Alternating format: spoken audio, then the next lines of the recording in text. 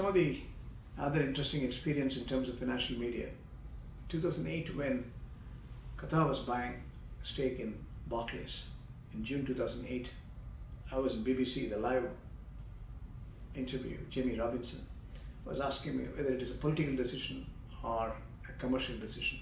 I have to tell him very clearly, diversification as a structured solution Qatar was engaged in. Multiple sector, multiple investments in multiple countries were sought after purely to diversify the sovereign funds. So that was a very interesting interview, and on live I was put to test. Similarly, 2010 New York Stock Exchange was an example. 2009, before that, when Dubai was facing the real estate issues, November 2009, I was in BBC, and that interview was so special because I was trying to tell very clearly what is the total quantum of Dubai debt, and why the financial media, including some of the newspapers, were exaggerating, because the UAE as a country had enough sovereign capacity to subsidize Dubai. I was trying to articulate, and the image was put very negative for the Arab world and the Gulf especially, and I had to tell the fact as it is to showcase that this is not exceptional.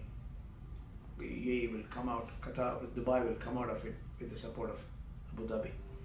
And 2010 was, I was able to predict the World Cup.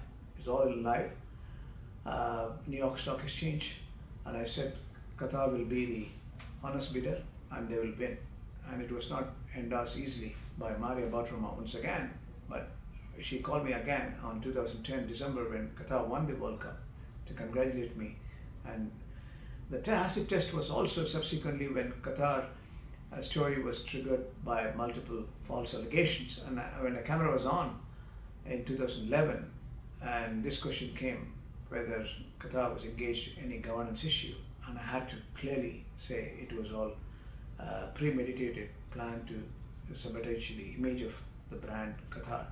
So that was an experience. Similarly, 2017, when the blockade took place, nobody was prepared to pronounce their commentaries, and I was in all over, including CNBC and Bloomberg. Bloomberg, a special interview in Singapore was a great test for my true and fair view, and it was sarcastic from the anchor angle, but I was prolific in ensuring Qatar's GDP versus reserves cannot create any financial stability issue or solvency issue.